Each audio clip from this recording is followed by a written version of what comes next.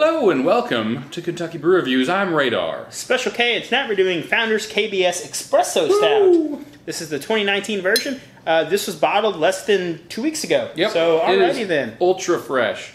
Ale brewed with chocolate, coffee, aged, and oak beer. So I guess it's just stronger coffee flavored. Yeah, I'm not sure if we were supposed to be able to get this or not. We were at the liquor store, and there was just a 4-pack of it sitting Just on the one. counter. Yeah, just one sitting on the counter. There was one 4-pack of it just sitting, chilling on the counter. And we both looked at it, and we both looked at each other, and then I grabbed it off the counter. I grabbed it. Did you grab it? Yeah. One of us grabbed it off the counter. That's the So important part of the story. this is 12%, so it's the highest of the KBSs. Mm-hmm. And look at how fast the big bubbles are going away in Yeah, this. it's going to leave a big, thick, milky head. Mm-hmm. Can't see through it at all, which is to be expected. Kind of expected that, yeah. Especially with the espresso. Yeah, from what I heard, this one's supposed to be a lot more rare. I know they're not doing the. From what I heard, they're not doing the CBS anymore. They're just going to stick to the KBS. I'm not sure if they're going to do this one. I mean, while we were there, they had that one 4-pack, and then they had like 2 behind the counter. The Amazing Cosmics Highly Acclaimed KBS. That's what it says. Huh. All right. All right, I'll take it. I'll take it.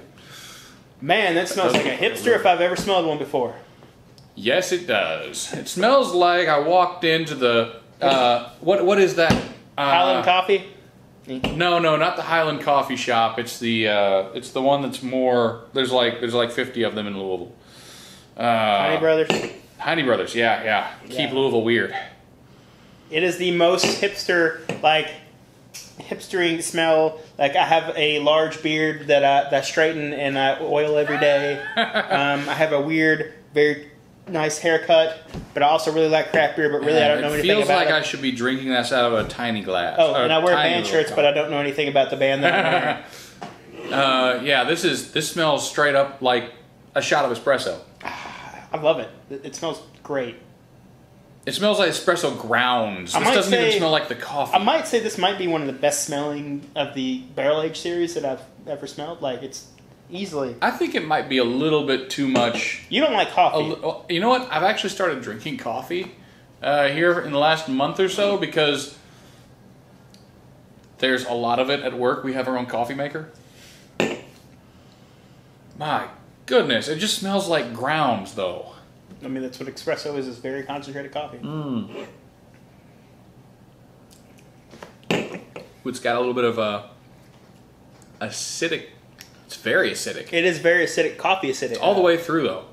It's very coffee. It's not more of a hoppy thing. It's more of a coffee kind of acidity. I like it a lot. It's very coffee forward on the front, finished off kind of malty and sugar. If you don't like coffee, you're gonna hate this beer. I don't think I've ever tried espresso that tastes quite like this, though. Maybe it's just because I've been drinking low quality espresso. I don't know. Well, I made coffee for a long time, and I know a good espresso. All right. Is this a good espresso? I mean, it's beer, so I mean, it's actually, if you're going for espresso, it's actually kind of weak. Yeah. In that aspect, but it is technically a barrel-aged beer, not an espresso. So it does have a good espresso flavor. So you have that strong coffee, it's hints of chocolate, very bitter, but not as bitter as espresso is, because espresso is really bitter. It tastes like espresso, but with something creamer cutting through it or something. You get a little bit of the barrel in the back end. It actually covers up any of the booziness you used to get in some of the other ones. I honestly can't tell that there's any alcohol in this. The acidity is so strong that it's actually giving me a little bit of an indigestion. I get the warmth from the alcohol, but none of the taste of the alcohol. Yeah, for sure. Super duper acidic though. If this is if they're like you, they're gonna have some problems with their belly. I wish I would have bought 2 of these so we could age one.